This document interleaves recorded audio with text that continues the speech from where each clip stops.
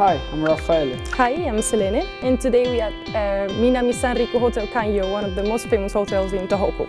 We are going to spend one day in this fantastic hotel. So, let's go. Let's go.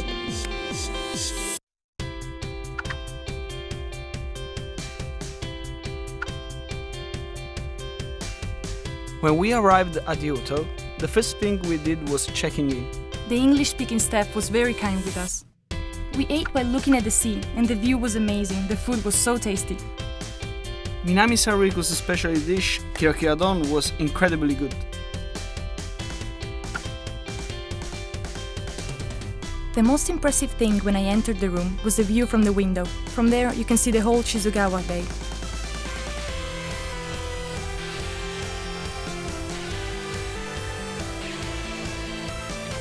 Cruising on the Shizugawa Bay was an amazing feeling. And when seagulls come, you can give them some Japanese snacks. But Kanyo's main attraction surely is its rotenfuro, the opener bath. Looking at the ocean while relaxing in the onsen felt so great. Ah, the long-awaited dinner.